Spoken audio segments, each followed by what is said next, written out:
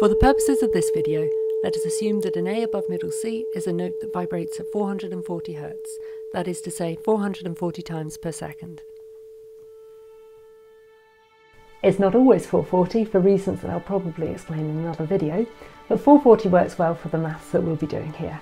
I'm going to take us on a journey from Pythagoras in the 6th century BCE to the Renaissance composers of the 16th century, covering maths and harmony and physical attributes of musical instruments, and try to answer the question, are C sharp and D flat the same pitch? Musical pitch is determined by the frequency of vibration. This tuning fork is made such that when struck, it vibrates at exactly 440 times per second. When I put it on the table, it causes resonant vibrations in the table that amplify the note that we hear. When a violin plays an A string, the string is just the right thickness that when tightened to the right tension, it will vibrate exactly 440 times in a second. This tenor recorder is just the right length and thickness that if I cover up the first 3 holes, the air inside will bounce around at 440 times per second. Same vibrations, same note. For a singer to sing an A in tune, they are actually finely controlling the vocal cords to vibrate at exactly 440 times per second. When you hear an A, it is because the vibrations of the instruments are causing vibrations in the air, which cause little hairs inside your ears to vibrate 440 times per second, which your brain interprets as an A. Harmony is very closely related to vibration frequencies, and there's a lot of maths involved. Let's start with an A on a cello. It is an octave below the A on a violin, and it's no coincidence that the strings on a cello are about twice as long as those on a violin. A longer string vibrates slower, and if it vibrates at exactly half the speed, it produces an A an octave below. The cello's A string vibrates at 220 Hz, exactly half that of the violin's A string. That 2-to-1 ratio is important. If we put it on a graph, it looks like this. Our brains love the way this matches up.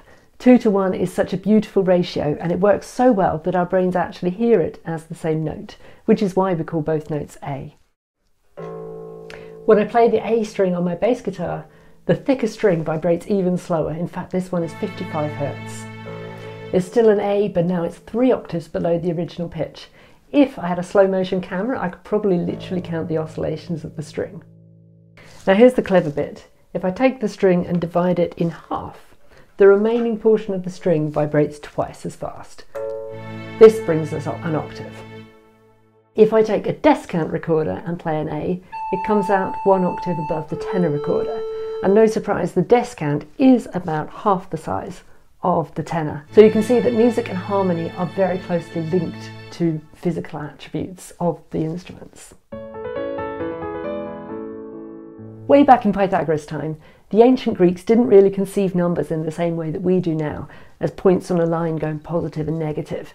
Numbers were more like individual concepts with special meanings and even genders. Odd numbers were male and even numbers were female. They didn't have the concept of the number 0 yet, but what they had was relationships between numbers, and the followers of Pythagoras, the Pythagoreans, absolutely loved ratios. Side note, one day somebody had the nerve to try Pythagoras' famous triangle equation on sides with length 1. It followed that the hypotenuse must be the square root of 2, and try as they might, they couldn't find 2 whole numbers with a ratio equal to the square root of 2. Eventually somebody managed to prove that there was no such ratio. It is what we now call irrational. But instead of accepting this new fact, they hushed it up and they killed the person who found it. That's how much they loved ratios. Pythagoras believed in the perfection of ratios and loved the way that they sounded musically. I can show some more examples. After 2-to-1, the next most pleasing ratio is 3-to-1. It sounds like this. That's quite a large interval, but we know that we can halve a note's frequency to bring it down an octave. So when we do that, we come to a 3-to-2 ratio. Look how nicely the frequency waves interact and how pleasing the ratio sounds to our ears. This ratio is what we call a perfect fifth because it's 5 steps up the major scale. A perfect fourth is also a very pleasing sound with a 4-to-3 ratio. Don't worry that the frequency has a recurring digit. That didn't matter at all to Pythagoras. So long as it can be written as a ratio, it's a good number. Pythagoras carried on making more notes using the ratios for fifths, fourths and octaves. As the ratios became more complex, the musical intervals sounded less pleasant.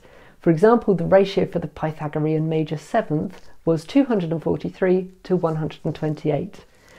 That isn't as strange as it sounds once you realise that 243 is 3 to the power 5 and 128 is 2 to the power 7. It's the same thing as going an octave and a half up 5 times and then coming down 7 octaves.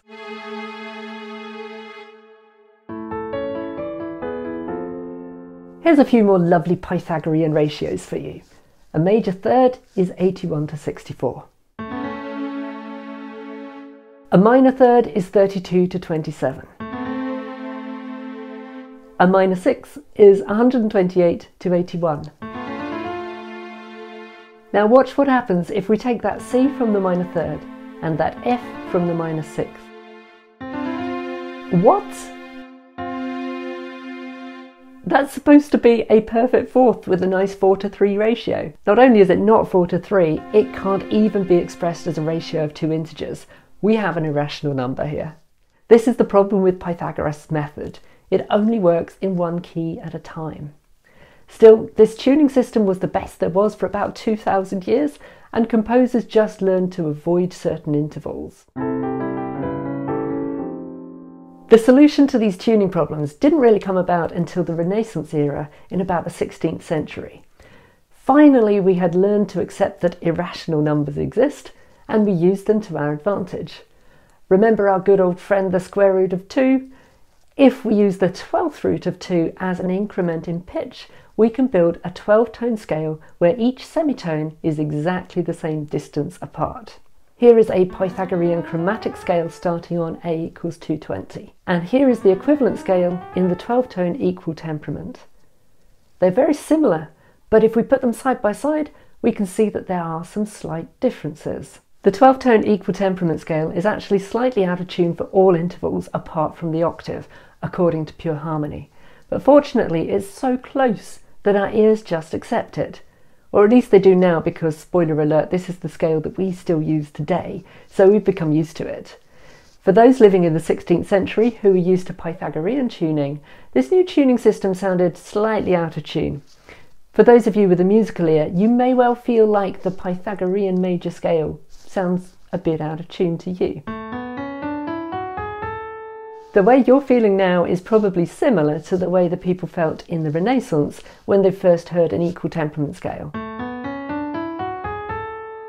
But at the time that this was happening, a new instrument called the piano was becoming very popular, and 12-tone equal temperament was an obvious choice for it. And then Bach wrote the Well-Tempered Clavier, a series of pieces in each of the 12 keys, both major and minor, basically just to show off that the piano could play them all without any retuning. And the rest is history. Almost every piece of Western music these days is based on 12-tone equal temperament. Incidentally, I've previously made a video about 7-tone and 5-tone equal temperament. I'll link that in the description if you're interested. If you've made it this far in the video, you're probably ready to accept that the question of whether C sharp and D flat are the same pitch is not an easy one to answer. Yes, of course, on a piano they are the same note, but as we now know, the piano is a compromise. It embraces 12-tone equal temperament, the jack of all keys and master of none. It allows every note to be slightly out of tune in order to sound reasonably good in all keys. Let's go back to Pythagoras for a moment and hear a major third in the key of A. I'll use pure sine waves now so you can hear them clearly. Sounds pretty nice, right? Pythagoras certainly thought so. Now I'm going to switch key to A flat and play a perfect fourth in Pythagorean tuning. A lovely 4 to 3 ratio, so pleasing to our ears. But maybe you've noticed that C sharp and that D flat are not the same frequency and therefore not quite the same pitch. This is the point I've been making about Pythagorean tuning. The notes are not the same in every key. Now let's bring in the 12-tone equal temperament for that note. See? Equal temperament has placed it right in the middle. The question is now, which do you prefer? Pythagorean tuning or 12-tone equal temperament? Here's the Pythagorean major third again versus 12-tone equal temperament. And here's the Pythagorean perfect fourth and the 12-tone equal temperament.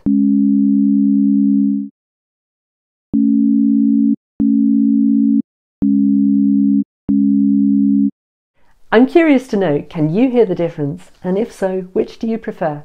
The mathematically perfect Pythagorean tuning or the 12-tone equal temperament that we've become so accustomed to? Let me know in the comments below.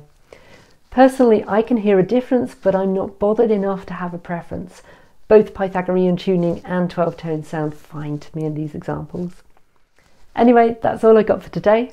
Let me know if you'd like a video on the alternatives to A = 440, and as always, thanks for watching.